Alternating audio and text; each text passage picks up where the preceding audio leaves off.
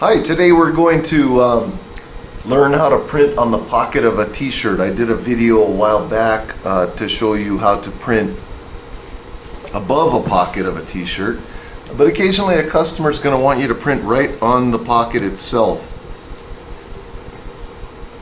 And as you can imagine, that's a little bit difficult to do. They do sell pallets made for pockets. They're made of very thin steel.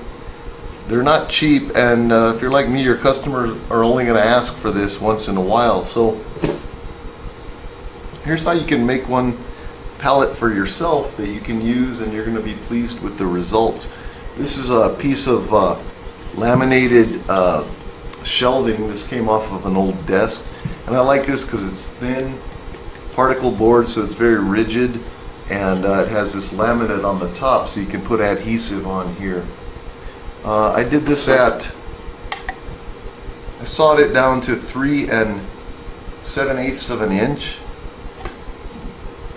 because a pocket is a little bit more than 4 inches. So this will comfortably fit into the pocket of a shirt. A little bit difficult because I'm only using one hand. When you do this yourself, it'll be on your press. But you can see how this fits right in there. And you can pretty much print on the whole pocket. It doesn't really need to be made of thin steel because most of your material back here takes the width of the piece of wood. So I can print up to the edges of this board. I can probably go, if I really wanted to, I could go at about 3 3/4 of an inch for a print. I'm going to print this on this pocket. Fits on there pretty nicely.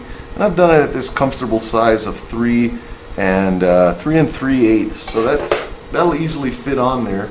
And as you can see, I could have made it a little bit bigger because I have more room this way, but I thought this was a decent size to print on here. The edges of this are rounded off. I used this mouse sander here. If you don't have one of these, I recommend getting one at Home Depot. They're about 20 bucks. And this is useful for whenever you make a custom pallet. You can smooth off the edges here, round them up so they're smooth and they won't snag the material of your t-shirt. You can see I've worn this sandpaper out.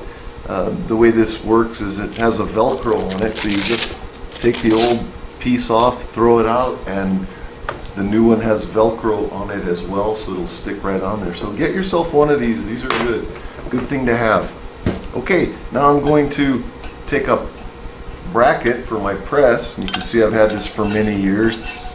It's seen a lot of use. And I'm going to just put it on here. I'll put this sort of on the side here so that when I turn it around it's this way. Sorry, this way. Because my pocket's going to be on this side of the shirt. But this doesn't really matter because the pocket's going right on here no matter where it is. So I'm going to go ahead and do that. Let's take 2 screws here. I'm going to put this pretty far back so that it doesn't interfere with the pocket. So I'll go ahead and put this on.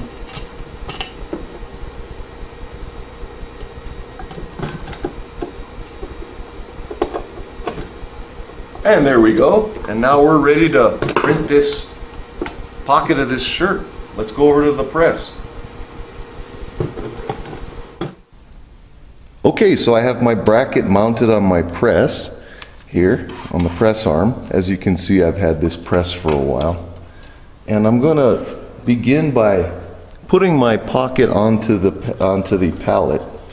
Make sure it fits. And also to position my graphic. So I'm probably going to want the graphic right about there, so it's centered. And you might find it helpful to just tape it on there so that you can lower your screen and position your image over the graphic. As you can see, I use my screens for as many things as I can. I've already used this for a different job and just cleaned the black ink away so that I can print red. I'm going to print a red print for this.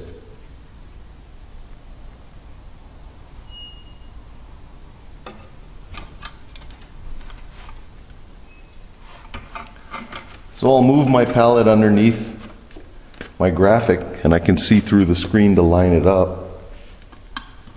And I want it right about there. And then I'll loosen this and move it, get it exactly where I want it. Just like that. Clamp everything down. And I'm going to be ready to do a print.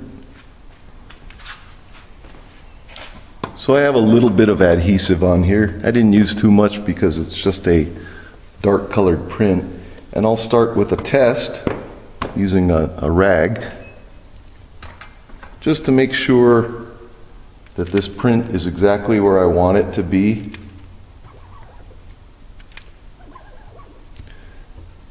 And that there isn't any pinholes or anything that need to be fixed.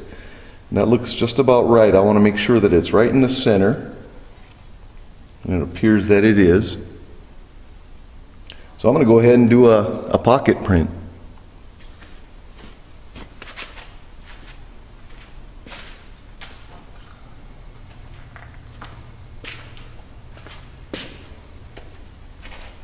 Take my pocket shirt. I'm going to fold it a little bit like this. Make it easy to deal with. I'm going to put my pocket on there. Get it just the way I want.